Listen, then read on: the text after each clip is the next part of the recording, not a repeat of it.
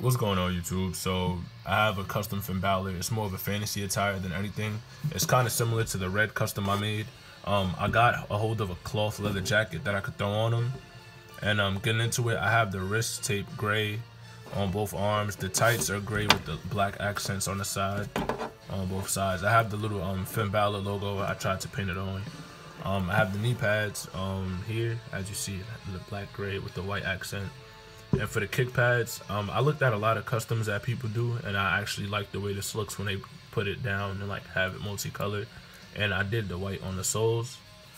But all around, I did like doing this custom. I do like doing Finn Balor's because you can do any color and it'll work out.